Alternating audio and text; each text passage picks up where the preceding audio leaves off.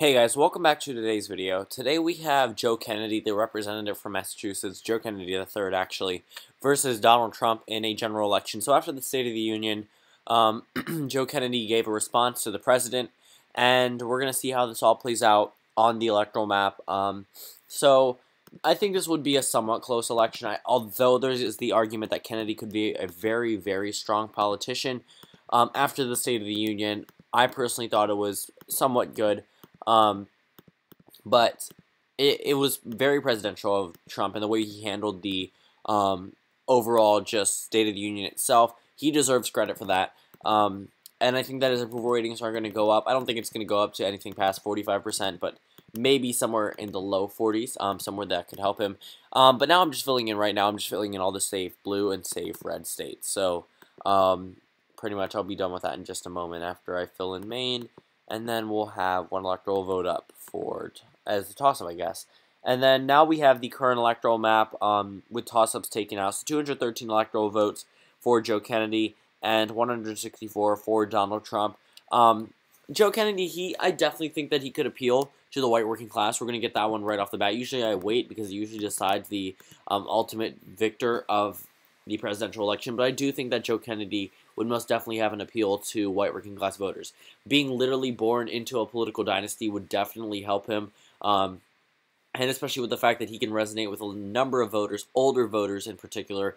A lot of the younger generation already votes Democrats, but appealing to more older voters and bringing them back into, or bringing new older voters into the Democratic column could be definitely something that the Democrats could improve on. It would definitely help their chances.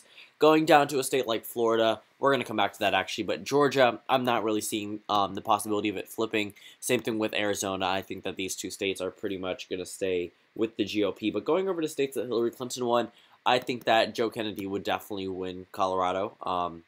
And when we look at the map, it's obviously probably going to be a Kennedy victory.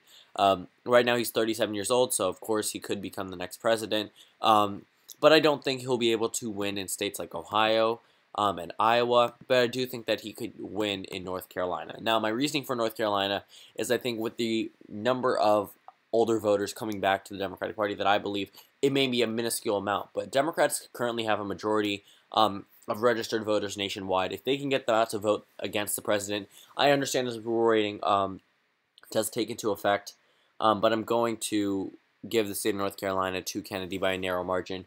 Going down to Florida, I think Donald Trump could actually carry Florida.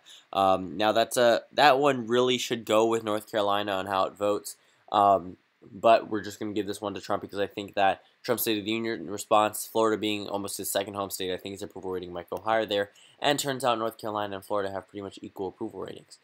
Going over Nevada, a state that Donald Trump's approval rating is higher in, I still think that Kennedy would narrowly hold on to victory. Same thing in New Hampshire. And going up to Maine, I think that one electoral vote would ultimately go to Joe Kennedy, giving him the victory there. So final electoral map, 294 electoral votes for Joe Kennedy III and 244 for Donald Trump. Thank you guys for watching this video, and I'll see you all later today.